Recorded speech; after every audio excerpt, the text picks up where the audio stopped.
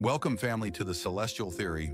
Join me as I dive into the mystery of a strange object lurking between Saturn and Uranus and uncover what the James Webb Space Telescope just revealed that has astronomers stunned. Something unusual is drifting in the shadows of our solar system, in a place we thought we knew, but clearly don't. And this object might just change everything we thought we understood about our cosmic neighborhood. Between Saturn and Uranus lies a region of space that's often overlooked. It's vast, cold, and sparsely populated, a kind of no man's land in our solar system.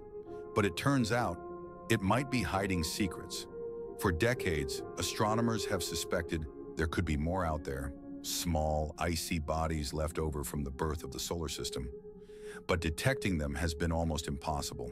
They're too faint, too far, too elusive, until now. Enter the James Webb Space Telescope, humanity's most advanced eye in the sky.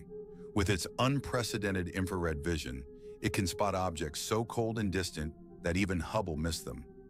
Recently, JWST made a surprising detection, a small, dark object orbiting quietly between Saturn and Uranus, too faint for previous telescopes to detect, but clearly real. And this wasn't just any rock. Its movement, its orbit, and even its composition sent shockwaves through the astronomical community.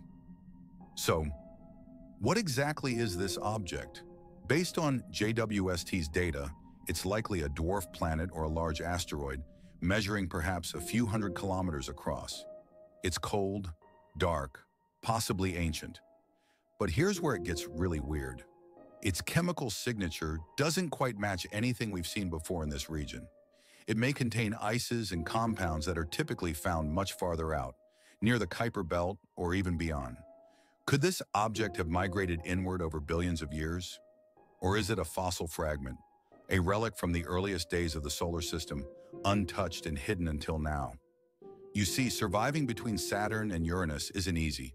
The gravitational pull from these two gas giants is immense, constantly tugging and destabilizing nearby objects. That's why scientists are so puzzled. How did this object end up in this region?